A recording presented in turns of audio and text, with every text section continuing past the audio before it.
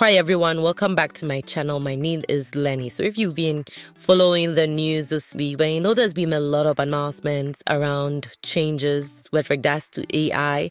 And this week was Google I/O. And Google made a lot of announcements at Google I/O. And as someone who has used Google AI Studio, I decided to take a sneak peek in terms of all the changes that have happened. And guys, I think that Google killed it, okay? I think Google killed it with all the changes that are coming to the Google AI Studio. So the first one has to do with the fact that you're able to sort of now generate apps with Gemini 2.5 Pro Code Assistance. So if you've used no-code tools like Lovable, Leplex, then you probably want to try this out. And I actually have a tutorial coming up on how you can also build your own apps, even with little AI knowledge, okay? Last night, I was just testing this out. I just wanted to see how I can leverage Google AI Studio to build an app. I just entered just a few prompts and I was able to create an app, and it was pretty neat. It was really pretty neat. And like I said, I find this to be very useful if you don't have even any technical knowledge, okay? It makes life a little more easier. It helps with prototyping. Now you're able to prototype faster. I like the fact that sometimes if you have errors, it would actually show you where the errors are and also show you how you can correct the errors. Sometimes it actually even corrects the errors for you, which I think is really good. And the other thing is you're able to also deploy it to cloud. If you don't want it to be a local app and you want to scale it, you can also deploy it to the cloud. So I think it's really good. It's a good place to start. I do understand that if you want to sort of commercialize, let's say, an application, then you want to make sure that you want someone who is technical to have some foresight on it. You want to check some more, do some more due diligence around security and all that. But I think it's really cool. The other thing that came up as well was the fact that now you're able to build conversational agents with a live API and tools. So for instance, if I come back into this place, there's now a live audio to audio dialogue. Let's try it out. Let's say I want to build, I want to create a faceless podcast. Okay, I want to use avatars. Right from the back, you are able to select whether you want a single speaker or double speaker. So if I go with, let's say, multi-audio speaker, all you have to do is you just have to put in the script in here, and it would sort of generates the scripts here for you based on the various speakers, and you're able to also select the various voices. So you can change the voice, the tone and everything from this place, which I think is also pretty neat. So for instance, I'm just gonna go with this default scripting here, and I'm just gonna run it and let's see what we get. Hello, we're excited to show you our native speech capabilities, where you can direct a voice, create realistic dialogue, and so much more. Edit these placeholders to get started. Yeah, so you can just use a single speaker audio as well. I think it's pretty neat. Now, the other thing that also happened is the fact that now you're able to also integrate open source tools with their native SDK supports for MCP definitions. If you don't know what MCP is, I'll just encourage you to watch my last video. I did a tutorial on what MCP is. I also did a tutorial on how you can integrate MCPs in M8N. So yeah, I'll leave that as well on the screen so that you can go check it out. I noticed there's being some really cool changes with regards to generating media, and I tried it out as well. So for instance, if you want to sort of generate high quality images across different aspect ratios, you're able to do so. For instance, I have this prompt in here and I just want to generate a 3D image of, let's say, a beautiful African American female avatar with braids and a ponytail, dressed beautifully, walking in a park. I'm just gonna upload this. Let's see what I get. Let's say I want this is gonna go on YouTube, right? So let's say I want something like this. I'm just gonna click on the aspect ratio. I'm not sure this was there when I was doing my last tutorial. I'm not sure this was there when I was doing my last tutorial, but now you're able to select the aspect ratio and everything. So that's pretty neat.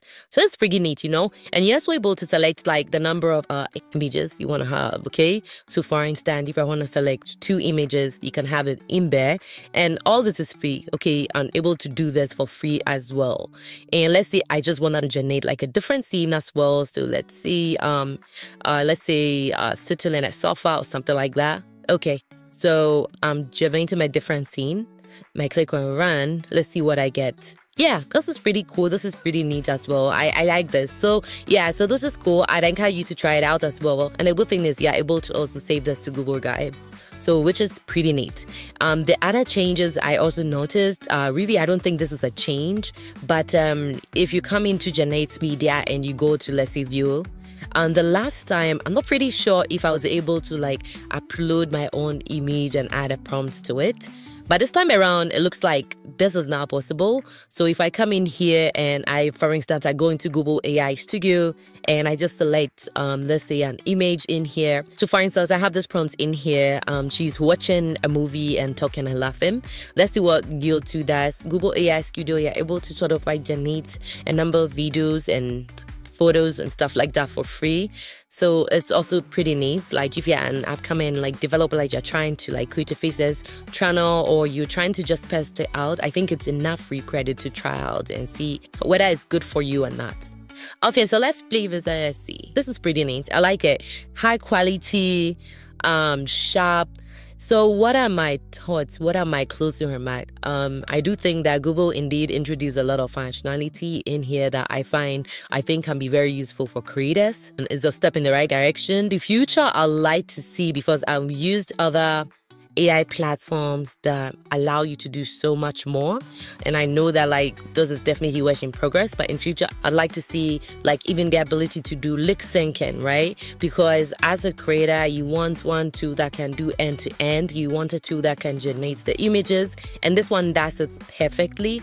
High quality. Sometimes you may want to like generate consistent characters, right? Okay, it allows you to upload sample media. So maybe you would be able to generate consistent characters. Let's see if I'm able to do that. I'm just gonna try that and see. So this also allows you to generate consistent character. That's pretty, I think that the image generation game has definitely improved. As you can see, high quality images have been generated. As to being able to like generate like a consistent character, and the fact that this is free also scores a lot of points as well. It gives you the functionality to generate music as well. I'd want something similar to like Suno AI or Top Medi AI, you know. This one allows you to generate some sounds, but I'm not sure if you're able to generate music like that. That'll be another additional feature I would want to have as well. Okay, so 3 main things I would like to see in here as a creator or someone who uses a lot of AI tools. The first thing would be the ability to generate music, not just sound. So things to know AI, Top Medi AI, all those music generator AI tools. Secondly, I would also like to see some form of lip syncing functionality, because if you want to have like an end-to-end animated story or end-to-end animated video, you'd want to have the ability to do some lip syncing. So it'd be good to have all those functionality inside Google AI Studio as well. And then the last one has to be like the voice generation piece. So yes, you're able to like leverage other voices and stuff like that, but taking me to the next level, like what 11 Labs has done, what like voice cloning, get voice changer functionality, and even get voice designing functionality. I think that if you're able to have all those features in here in Google AI Studio, it's gonna be a damn changer. Okay, it's gonna win. I'm 100% sure on that.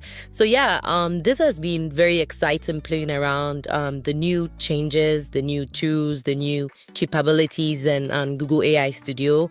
It's fantastic. I'm able to create instant web apps without little coding experience. So it's really good, and I actually like the changes. I hope you enjoyed this video as well. If you did enjoy this video, then you'd like my other tutorial videos as well, I'm gonna link them on the screen so that you can go check them out.